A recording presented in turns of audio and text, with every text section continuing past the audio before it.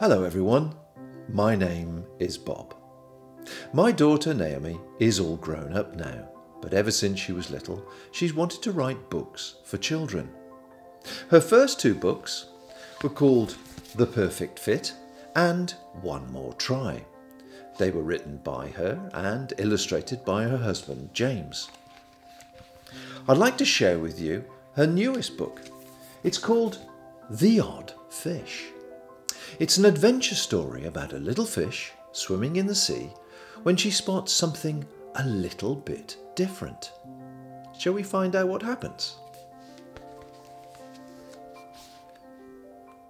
Little Fish was swimming with her family when she spotted something a bit different.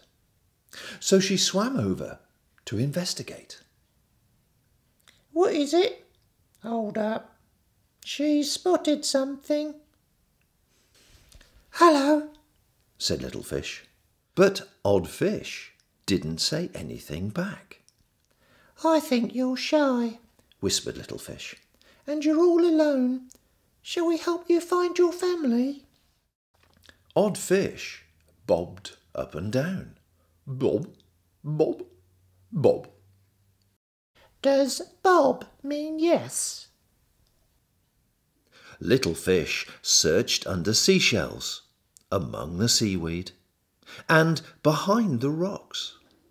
But there was no sign of Odd Fish's family anywhere. Hey, called Seahorse. I've seen fish like that before. Where? asked Little Fish. Boo! Ah! Past the reef, Seahorse pointed. Just follow the current.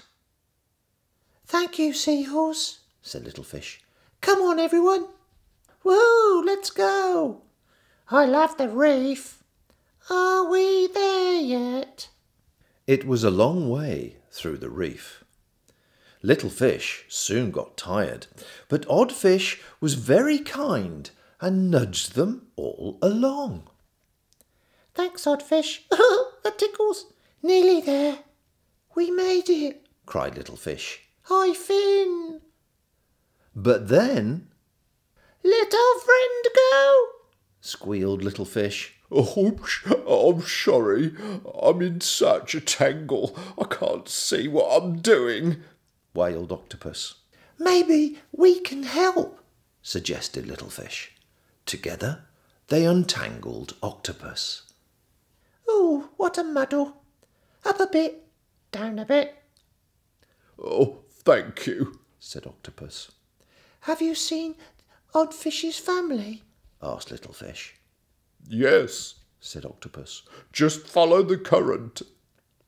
Come on, Little Fish. We're getting closer. Thanks, Octopus. Bob, bob, bob, went Odd Fish.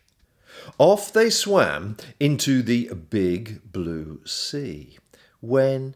Big fish! shrieked Little Fish. Hide! We're going to get eaten. Big fish, big fish, big fish. But Odd Fish bravely kept on swimming. When it was safe to come out, Little Fish and her family swam as fast as they could to try and catch Odd Fish. Slow down, Odd Fish. Wait for us, shouted Little Fish. What smelly bubbles? Where are they coming from? Are you okay? asked Little Fish. I've got a tummy ache, said Turtle. That must hurt, frowned Little Fish. Maybe stop eating that. Pooey. Oh dear. Turtle spat out his snack. Good idea, thanks. Have you seen any fish like my friend? asked Little Fish. Just follow the current and you'll find them, replied Turtle.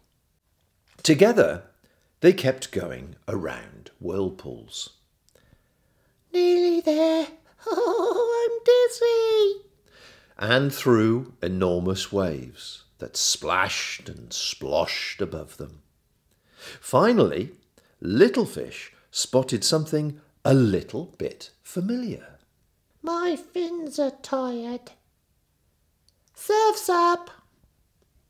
Bobbing up and down with the waves was a school of odd fish of all shapes, sizes and colours.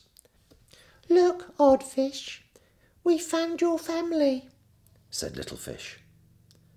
We found them. There's too many odd fish to count. Where did they all come from?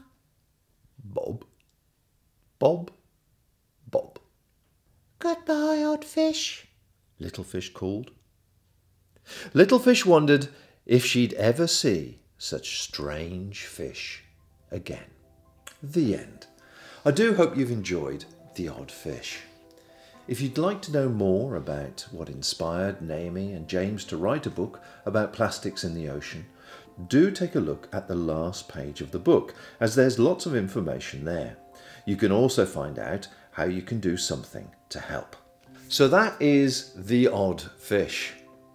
If you want to buy your own copy of The Odd Fish, The Perfect Fit, or One More Try, they are of course available online and from all good bookstores. If you do like them, ask your grown-up to leave a review. I shall see you here again very soon with more stories. Bye for now.